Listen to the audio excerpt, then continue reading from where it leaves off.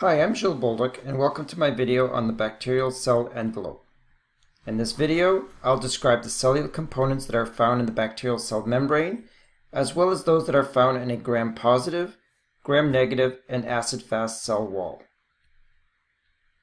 Let's start by defining the term cell envelope.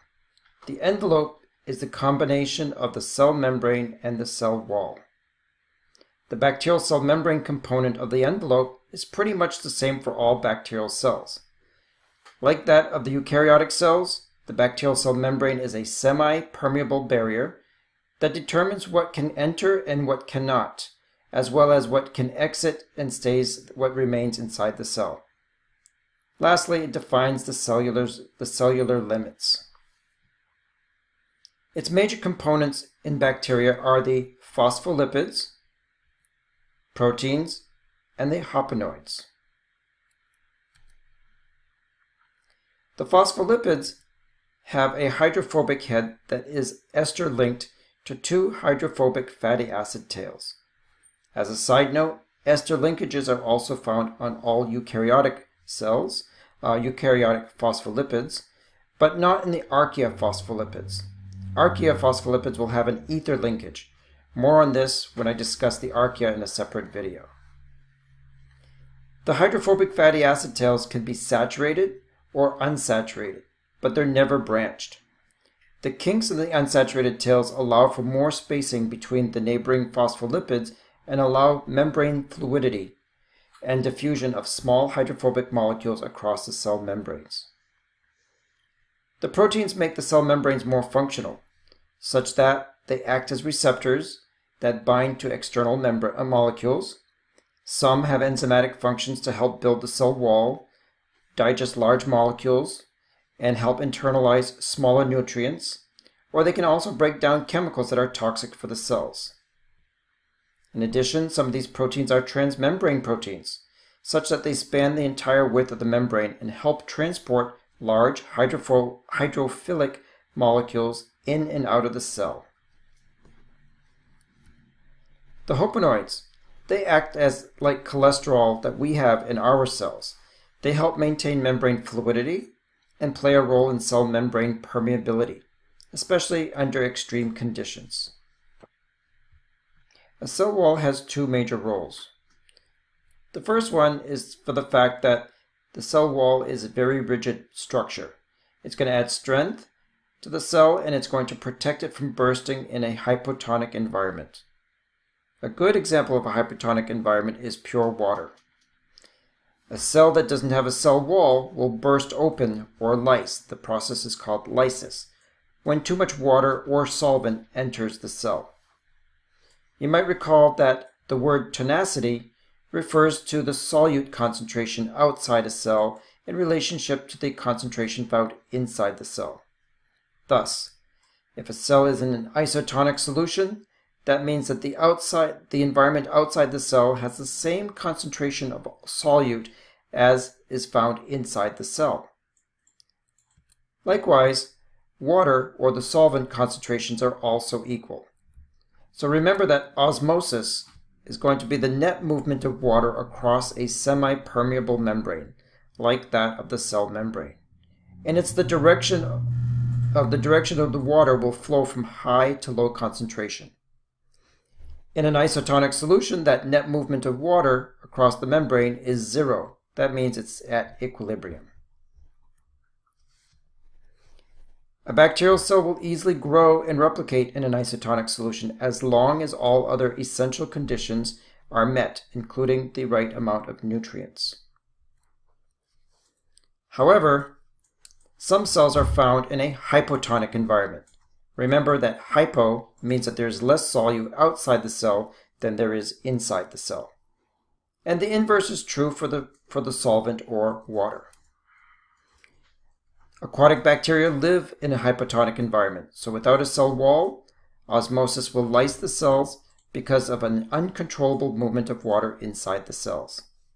But because bacteria have a rigid cell wall surrounding their cells, only so much water can enter the cells until the membranes are pressed against the cell walls, stopping osmosis from occurring and thus preventing lysis. The cell continues to grow and replicate as long as the cell wall is intact.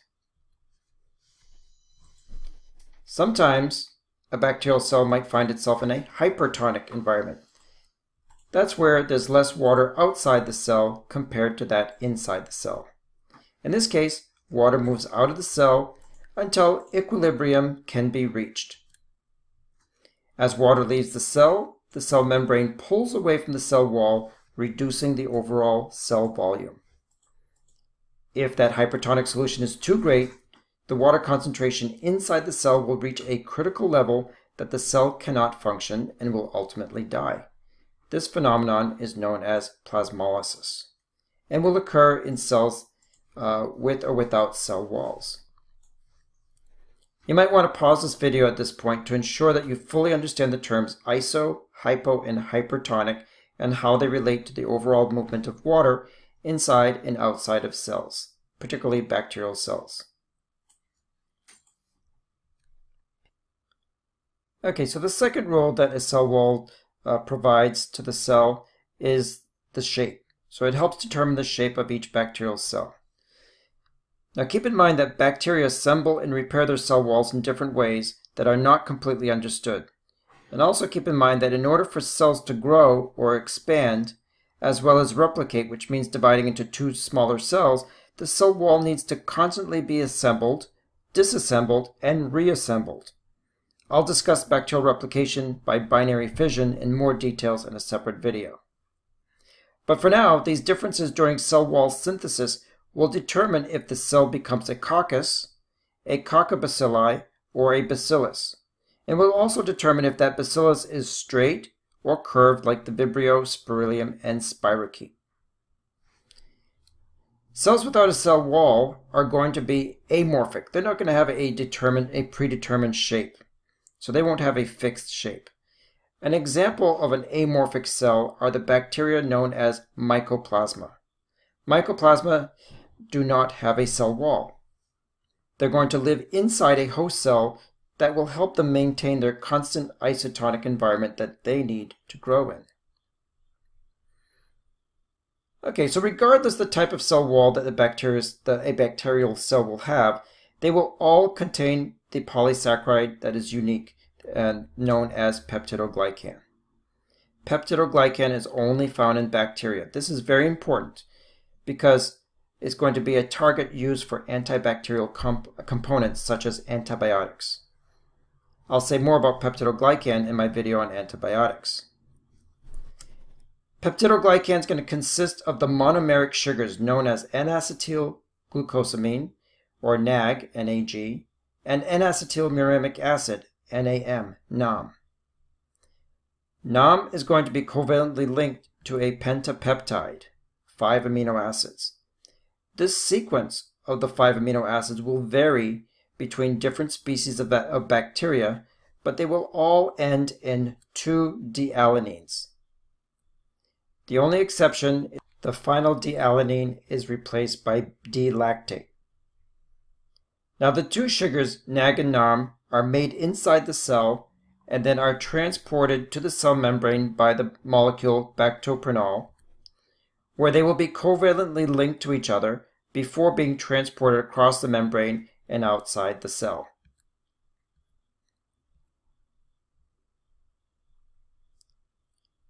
The next important factor in making peptidoglycan or covalently linking these disaccharides together are the molecules known as penicillin binding proteins.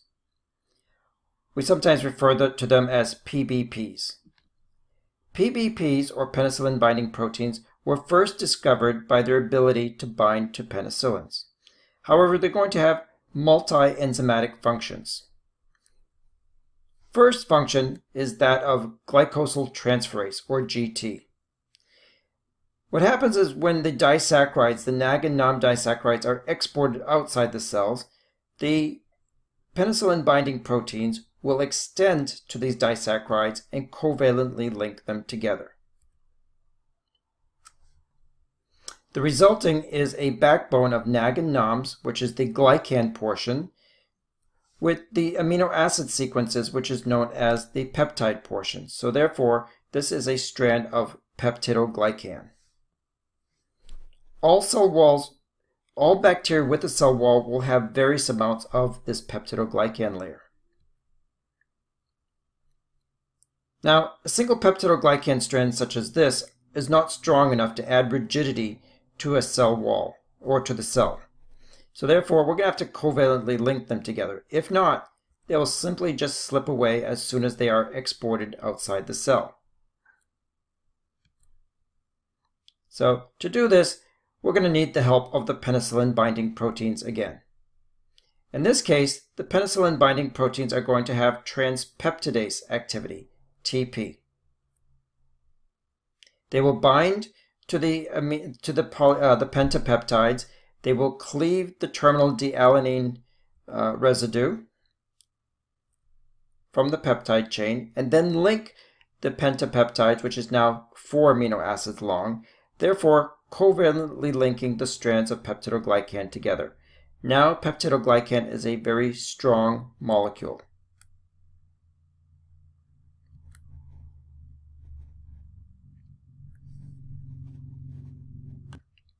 Once the polypeptide strands are linked to each other, they're no longer able to slip away from the cell, the external part of the cell, and they basically encase the cell, forming a strong, rigid protective layer. One group of bacteria that have a cell wall made of several layers of peptidoglycan are called the gram-positive bacteria. This name comes from the Danish bacteriologist named Hans Christian Gram, who developed a method of staining bacteria so that they become more visible under the microscope. Without getting into the mechanics of Gram staining, all the bacteria that stain purple or blue by this method have a thick peptidoglycan layer and are said to be gram-positive. Included in this thick peptidoglycan layer are the wall teichoic acids, which are covalently linked to the peptidoglycan's NAM polysaccharide, or NAM monosaccharide, I should say. They will also have lipoteichoic acids, which are anchored to the cell membrane by the glycolipid moiety.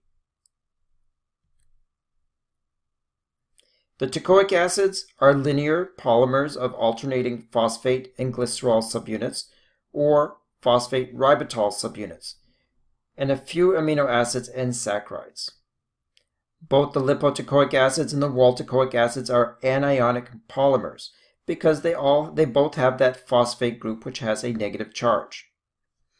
Their functions aren't completely understood, but what we know so far is this. Cell walls that do not have a wall teichoic acids grow slower than those that do. If the cell is rod-shaped without wall teichoic acids, they become more spherical, and the dividing septum position is defective. Likewise, all those cells that lack a lipoteichoic acids, they appear to have less stability in membrane homeostasis and membrane function. So all this suggests is that the wall teichoic acids are needed for correct cell wall elongation and division, and that the lipoteichoic acids are important for the membrane function. What is known is that both the wall teichoic acids and lipoteichoic acids, they do extend past the peptidoglycan layer and bind to metal cations. These metal cations and protons are very important as cofactors to make certain enzymes functional. So manganese, magnesium, calcium are often present in very low amounts in their environments, so the lipoteichoic acids and wall teichoic acids act as scavengers. They bind to all the anions, or I should say cations, that are present in their environment. While all the bacteria that contain a gram-positive cell wall stain purple, shown here on the left, a few of them will stain pink or red. These are called gram-negatives. These bacterial cell walls will have a very thin peptidoglycan layer. Their layer, just for comparison, are 7 to nanometers thick compared to that of the gram-positive peptidoglycan layer, which is 20 to 80 nanometers thick. Now on the exterior side of this thin peptidoglycan layer, gram-negative bacteria have an outer membrane layer. This outer membrane layer is composed of phospholipids on its inner side, similar to that of the cell membrane. However, the outer layer has lipopolysaccharides embedded in its membrane, also known as LPS or endotoxins. A closer look at the LPS shows that the structure is made out of hexose sugars, fatty acid chains, and some amino acids. The structure is typically divided into three main subunits. The first innermost subunit is called the lipid A region. Now this region is important because it has toxic effects on the bacterial host. That means us. So if we get infected with a gram-negative bacteria, we will develop a fever, diarrhea, and sometimes some fatal shock. Hence the name of lipopolysaccharides is also known as endotoxin. The second region is the core region. It's composed of short chains of sugars, which may also contain some amino acids. And finally, on the exterior portion is the O-antigen region. This region is a repetitive region that varies from strain to strain and is very immunogenic. That means that we develop a lot of antibodies to it. Now, in addition, LPS serves to protect the bacterial cell from harmful chemicals and increases its overall negative charge. So if you recall of teichoic acids and lipoteichoic acids, they have a negative charge because they're phosphate groups, and that helps scavenge cations. So it's possible that the LPS has similar function. But it's also important to the health of a gram-negative bacteria, such that if the cell stops making lipopolysaccharides, it would soon die.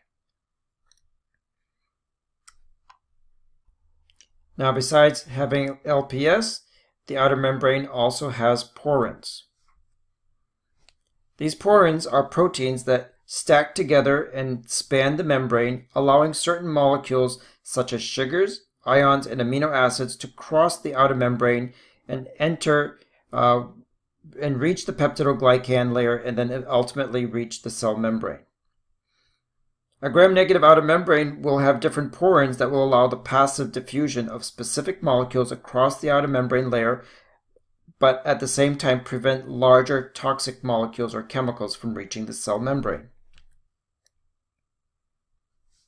Between the outer membrane and the cell membrane is a space that we call the periplasmic space. Notice that the peptidoglycan layer is found within this space.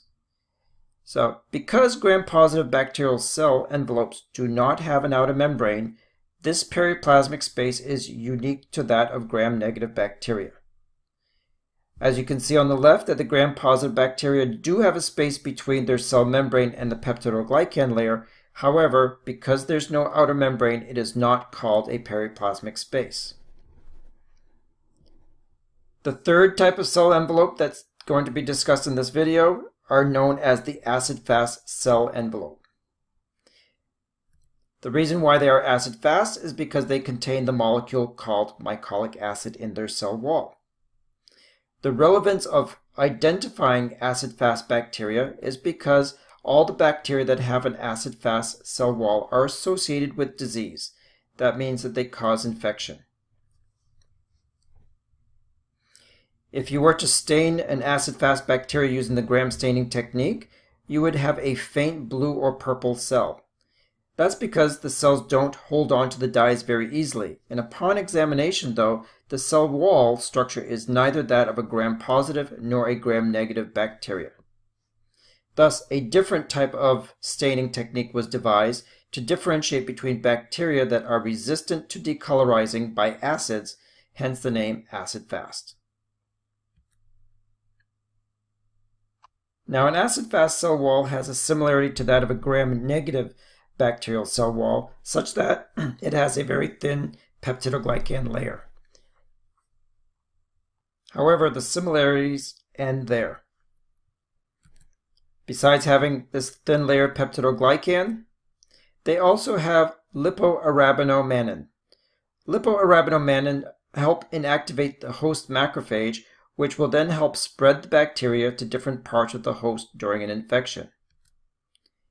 As mentioned, the cell wall has mycolic acid, which helps form the major component of the acid-fast cell wall It protects the bacteria from chemical damage, dehydration, and certain antibiotics. Within this cell wall, there are also porins, which have similar functions to those found in the gram-negative cell walls. Lastly, they also have acyl lipids, which contribute to the overall protection against the penetration of harmful chemicals. So there you have the three major types of cell walls found in bacterial cells. In summary, the bacterial cell envelopes are complex and can be grouped into three major groups. The various components help protect the bacterial cell from harm, while aiding to grow and replicate in a wide range of environmental conditions. The major component found in all three types of cell walls is that known as peptidoglycan. This is going to be an important component when studying infectious diseases and is a major target for antibiotic therapy. While the majority of bacteria are either gram-positive or gram-negative, there is a small percentage of bacteria that are classified as being acid-fast positive, with an even smaller number of bacteria that don't have a cell wall at all. By classifying bacteria based on their cell envelopes or cell walls, it will help the healthcare providers treat bacterial infections depending on whether they are gram-positive, gram-negative, or acid-fast. They do interact differently with antibiotics.